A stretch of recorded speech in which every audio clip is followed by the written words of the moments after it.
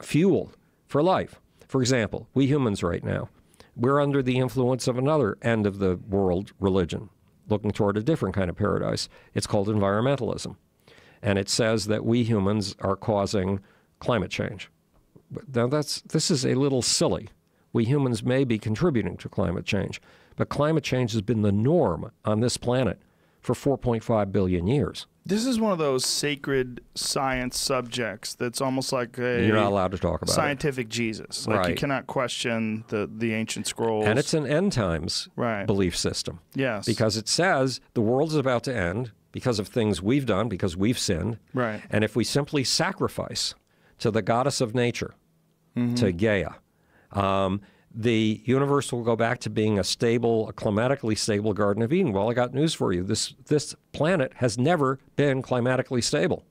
In the very beginning, it wheeled around its axis once every 6 hours. That means if you pick any point on the surface, it was in this poisonous stuff called radiation for 3 hours.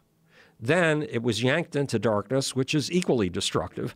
And the temperature would go up a minimum of 86 degrees up and down 86 degrees every 3 hours. That's climate change. Plus, it was on a tilt and it was rotating around the sun. And as it rotated, the climate went through hideous changes.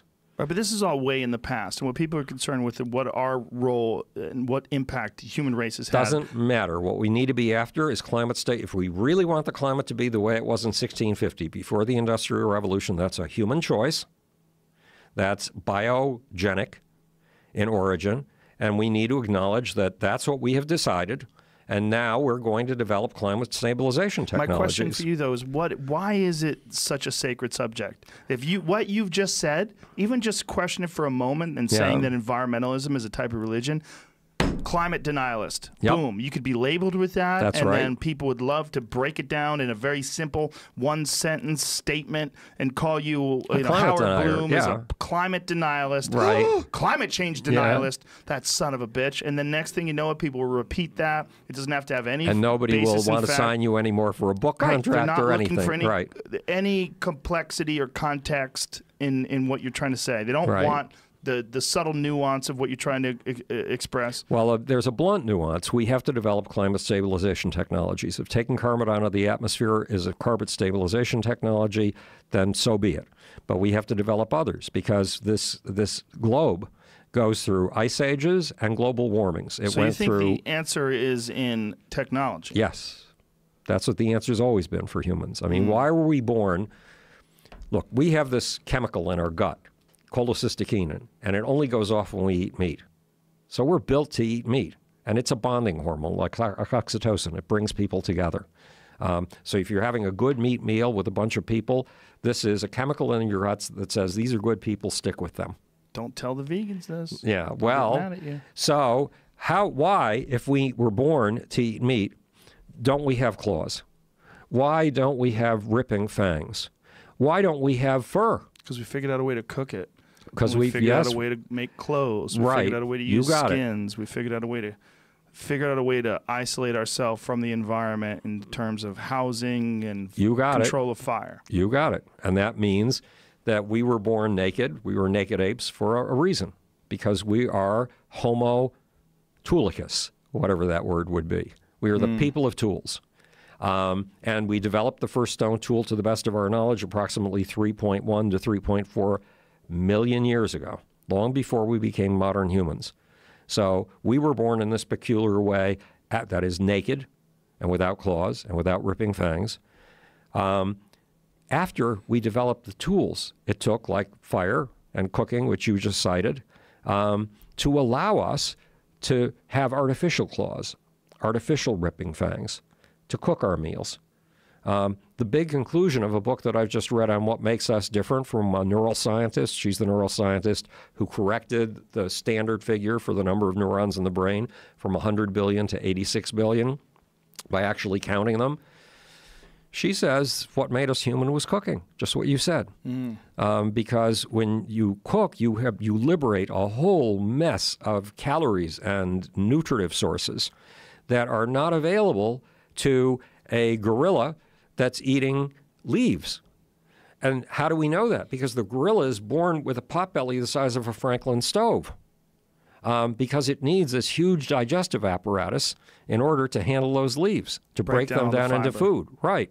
Well, when you cook, you don't need that huge gut. Now, the bacteria or the ape is not able to go very far, the gorilla. He certainly can't migrate. Once, you see Jane Goodall, and she is pleading for us to save the habitat of the chimpanzees. Have you ever seen Jane Goodall pleading for us to save the habitat of baboons? Never.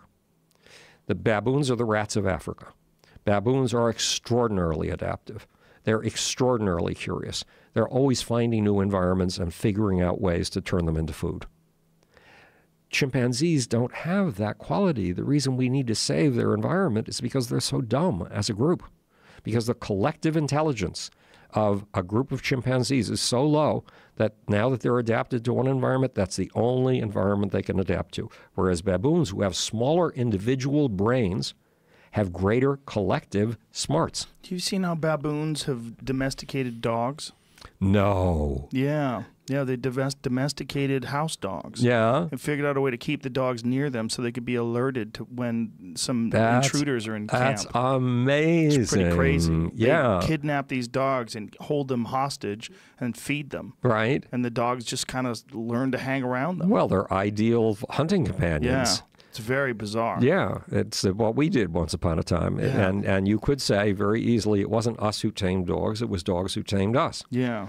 Look how well we treat them. Here it is right here. See, they hold on to these dogs. The dogs try to get away. Oh, is that a puppy in its shoulder? Yep. It's a puppy on the ground. Oh, I see. And they eventually stay with them in these camps, but they hold them hostage. Look. Amazing. He's dragging this dog around. He's not killing it, not eating it. Right. But they have somehow or another figured out that if they keep these dogs around long enough, the dogs will bark when intruders and predators are near. Amazing. It's crazy. Absolutely amazing. Really crazy stuff. But remember, we were just looking at baboons. Yes. And baboons have a brain smaller than the brain of a chimpanzee. Have you ever seen a chimpanzee do that? No.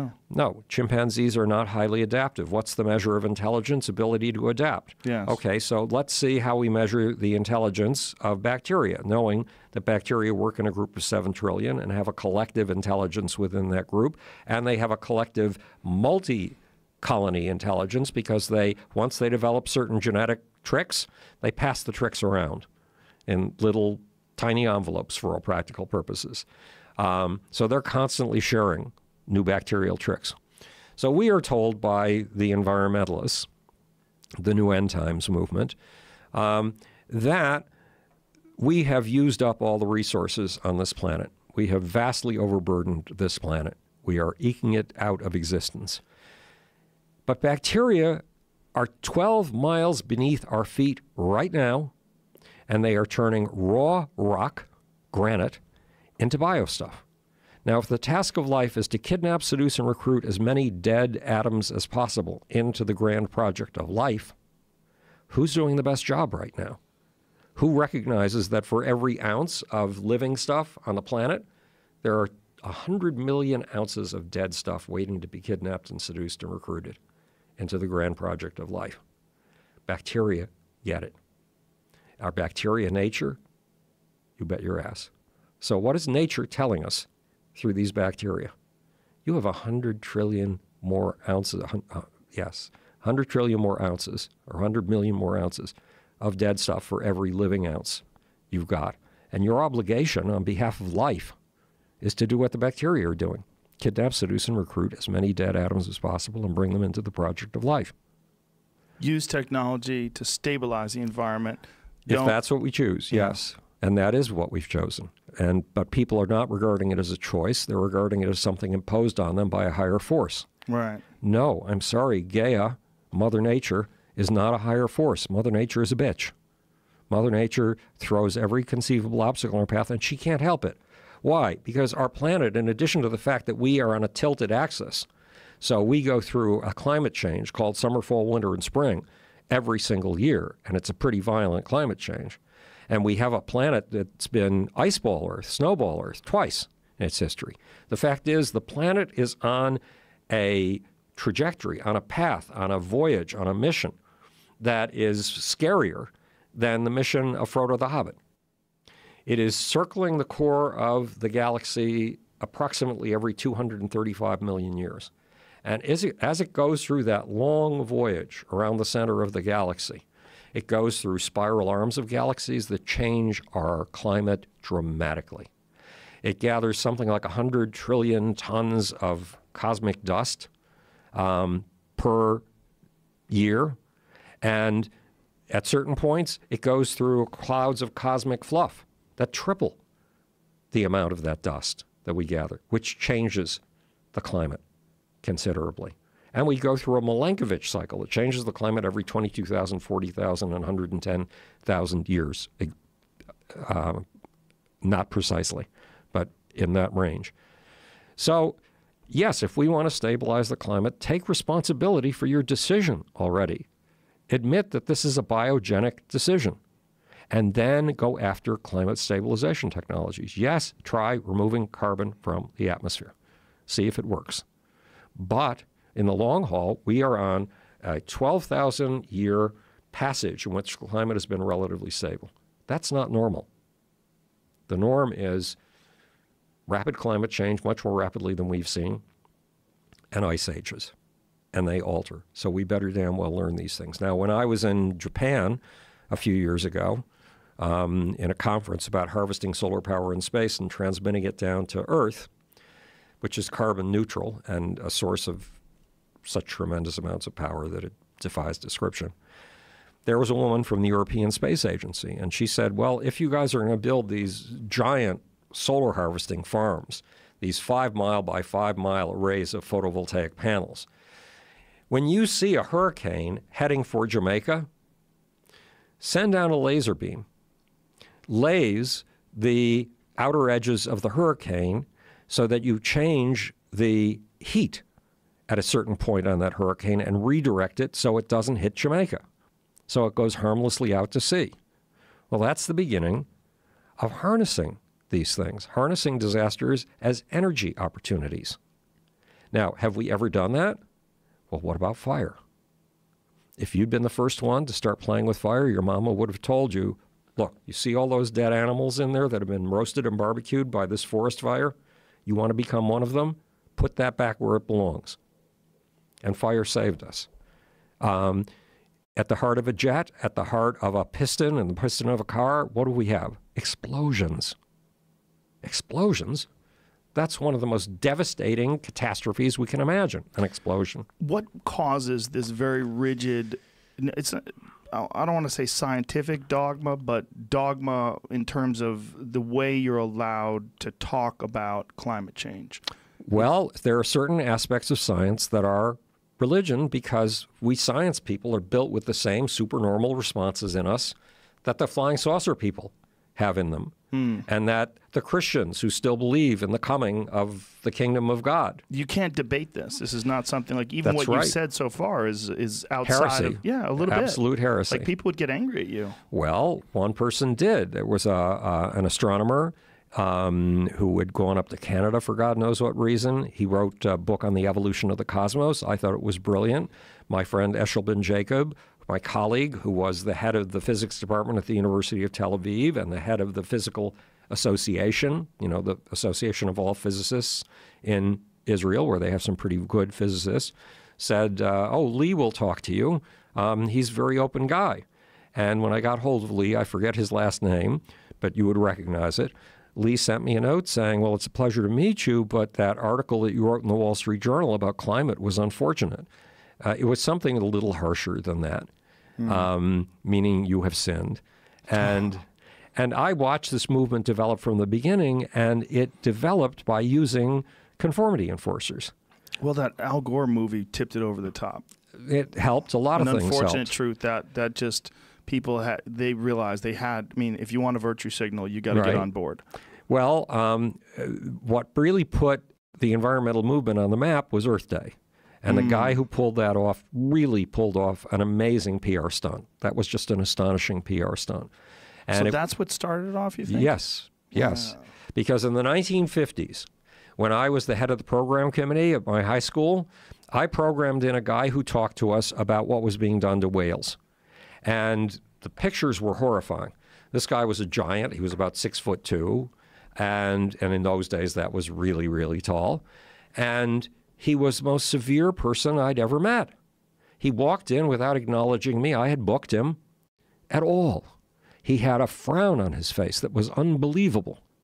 He walked out with that same serious frown, uncompromising, without saying goodbye, without saying thank you, without any of the normal social graces. And he didn't have a name for what he was doing. Conservation was the name of what he was doing back then.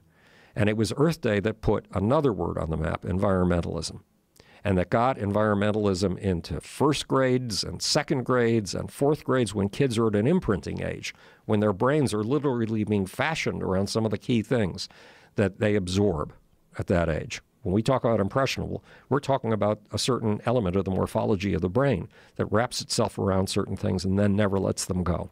And environmentalism was built to get into the brains of young people and never leave.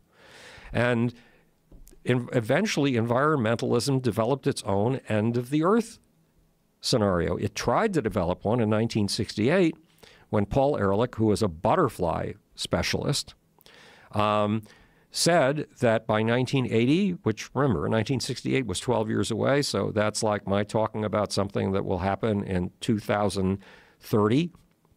It seemed a long ways away. And he said by 1980, we would get to the point where there were so many people on the planet that we'd have to stand on each other's shoulders. There would be no room for us. We would vastly outstrip the carrying capacity of the environment, meaning the food supply would run out. It would not be able to keep up with our population growth. And as a consequence, in the early 1980s, people would die by the hundreds of millions in India and China and even the United States. Now, remember back to those days, Joe. I don't know if you know the history of it. You were probably born after it. But remember all the hundreds of millions of people dying in India and China and the United States? Remember how your parents had to stand on each other's shoulders in order to find room to live? No, I don't recall that. You don't? What's wrong with you? I don't understand. Well, so, much like the apocalyptic cults, they move the goalposts. Right? Yeah, exactly. Yeah. And so now it's climate change. And originally it was global warming. And then they smartened up to the fact that they better cover their ass just in case we had an ice age instead of a warming. And guess what is the planet of global warming and climate change? This one. Yeah. Big time. So they are right and they are wrong. Right. We need to do these climate stabilization technologies. We must. I mean, we've been doing them. You said it best. We've been doing them ever since we invented the fur coat, which allowed us to get out of Africa and go to the forest ends of Asia when we were still far from being humans, modern humans, that the technology of the cave, and beyond that, the technology of the hut, all these are climate stabilization technologies on a small scale. Now we need to do climate stabilization technology on a big scale. No, that does not mean that we have to put sulfur droplets into the atmosphere to keep the sun from warming the surface of the earth. That would be so stupid, it's ridiculous. It's not a reversible move. But if you have a laser from harnessing space solar power and you use it to redirect hurricanes, you can see what worked the first time and try something different the second time and the third time until you perfect it. You can't do that with sulfur droplets in the atmosphere. It's one of the stupidest things I've ever heard in my life. But that's the first solution, technological solution to come out of all of the climate people's mouths. But we need to do what they're talking about. We just have to take ownership of it.